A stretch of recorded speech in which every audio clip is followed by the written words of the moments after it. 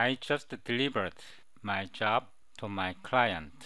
I mean my translation job to one of my clients from Germany. And I received this email message from Kaz in the US.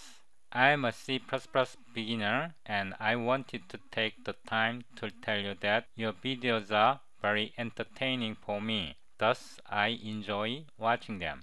I also have a quick question. Are you planning on posting more videos on your English channel? Thank you in advance. Sincerely, Kaz. Kaz, thank you very much for your message. Your message made up my mind to move from Korean channel to English channel. Thank you, Kaz. Thank you very much.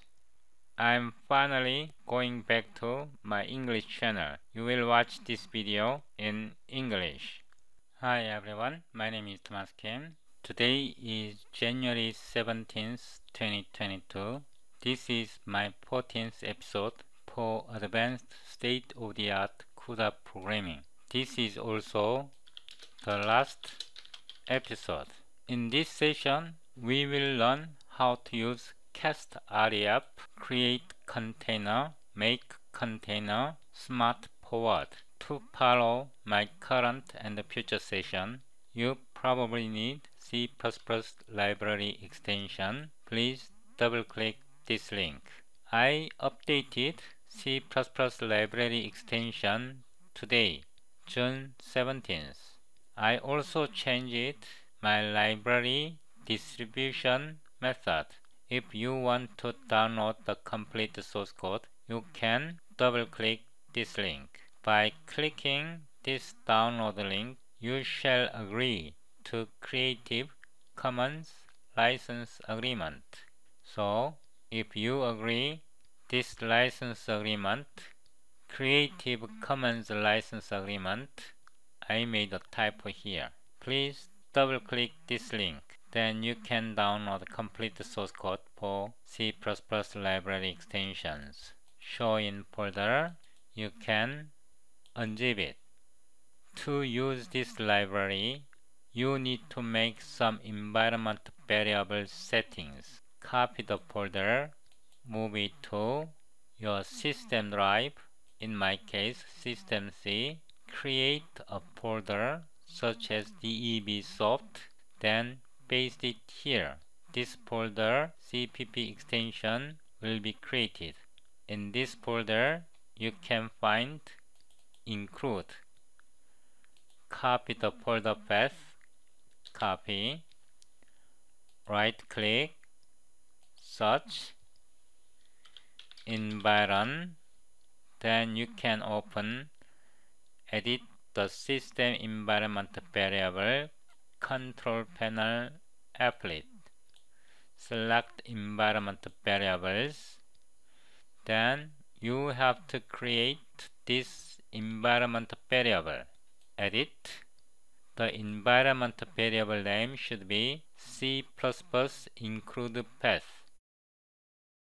This environment variable is used for GNU G++ and LLVM Clang++ compiler. If you don't set this environment variable, for example, here debsoft CPP extension include, you cannot use my library in GNU G++ or in Clang++ compiler.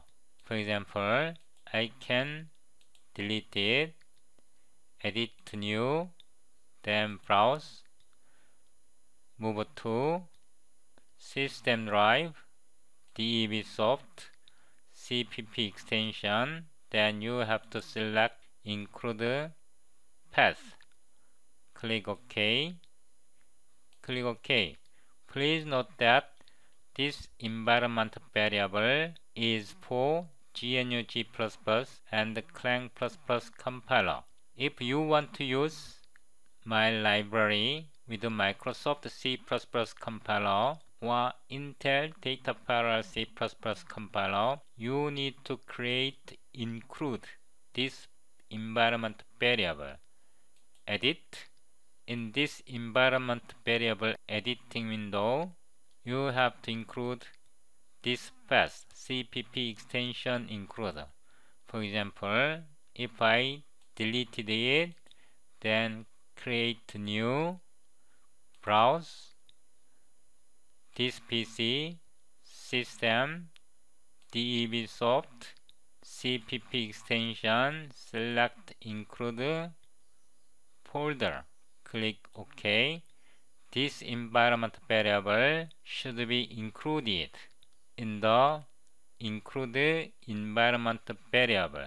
Otherwise, you cannot use C++ library extensions with Microsoft Visual C++ compiler. So this is compulsory, mandatory, not optional. Click OK. Then you are ready to use all these libraries. For documentation, you can search here. For example, cast ref. Then I got this. Then you can click it. This is cast ref. There are 42 overloaded functions. Okay, there are many cast ref functions. There are 42 overloaded functions. This cast ref function is super useful for parallel programming. Also, create container. You can find this link. There are two create container functions. This is the older library, starts, talk, play, fun, types. This namespace include C++ 17 comparable library, CPG types. This namespace, CPG types. This file is comparable with C++ 20 standard. Also, make container. You can find make container. So there is two versions. I will explain how to use these libraries today. For those who do not understand Korean, I will explain in my English channel how to use my library in gory details in near future sessions.